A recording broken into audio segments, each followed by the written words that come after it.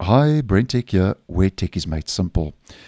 So if you're wanting to check the health of your PC's SSD, or maybe you are running an older mechanical HDD, then just a quick video to show you how you can do that on Windows 10 and Windows 11. Now this is quite handy, especially if you are suspecting that your drive is failing. Maybe you are just getting random blue screens of death, or for some unknown reason your drive is just slowed down. And this can be a quick safety net to check if any of your drives are failing and maybe you need to replace those drives.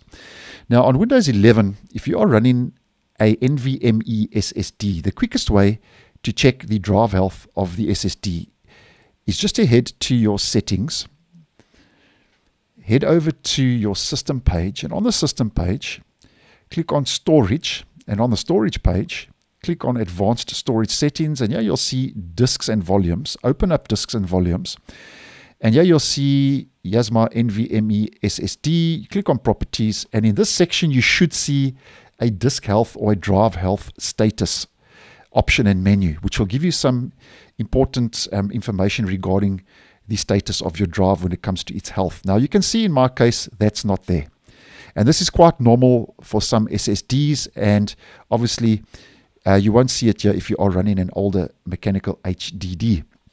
So if you do not see any of the information on this page, or maybe you are running an older drive, then on Windows 10 and Windows 11 we can head to the Windows tools, which is more the older legacy components of both operating systems, and we can get some valuable information from there. Now this won't give you as much information regarding your drive health, but it will tell you if your drive has passed or if basically it's failing, and then obviously that's a good safety net to obviously replace that drive. So on both OSs, we head to our Start menu, All Apps, scroll right down to the bottom, and on Windows 11, yeah, you'll see Windows Tools, and on Windows 10, that will be called Windows Administrative Tools. Click on that, and on this page, we head to our Performance Monitor and open up, double-click and open up our Performance Monitor. Now here on the left-hand side, we get some important information. So here we head to our Data Collector Sets, expand that menu. Then expand System, and I hope you can see this correctly in the video. And here we get System Diagnostics. And you right-click on System Diagnostics and you click on Start. Now that will scan, and once that's completed the scan, now what we need to do is we head to Reports just below that, expand Reports, and expand System once again. And here you'll see System Diagnostics. Expand that. And you can see I've obviously run a couple of tests prior to posting, so I could just test this out. And what you need to do is you click on your report, and that's collecting data for 60 seconds. Now, obviously, we don't want to look at my screen for 60 seconds, so I'm going to go to a report that was generated prior to posting, just to obviously quicken up and hasten up the video. And here you can see under Basic System Checks, we've got Disk Checks.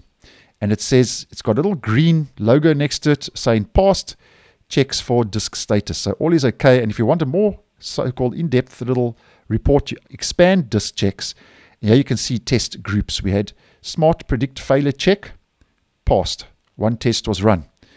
Logical Disk Dirty Bit Check, one test was run, passed. So in this case, it's passed both tests. So everything is okay with my SSD, and the same would apply if you're running a mechanical HDD. And this is a good way, as mentioned, to check, once these steps are completed, to check if your hard drive is failing or if it has passed. And obviously, if it hasn't passed, then obviously it's time to start making a plan to maybe start upgrading your drive. And just wanted to put it out there, in case you're unaware, just a quick way on both Windows 10 and Windows 11 to check the health status of your SSD or your HDD. So thanks for watching, and I'll see you in the next one.